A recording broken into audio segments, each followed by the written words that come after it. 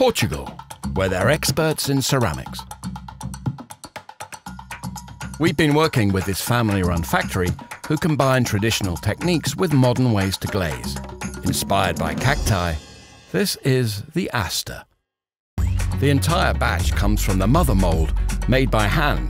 Sourced locally and chosen for its quality and durability, liquid clay is poured into the mold and left to set. Released, the vases are given some time to dry.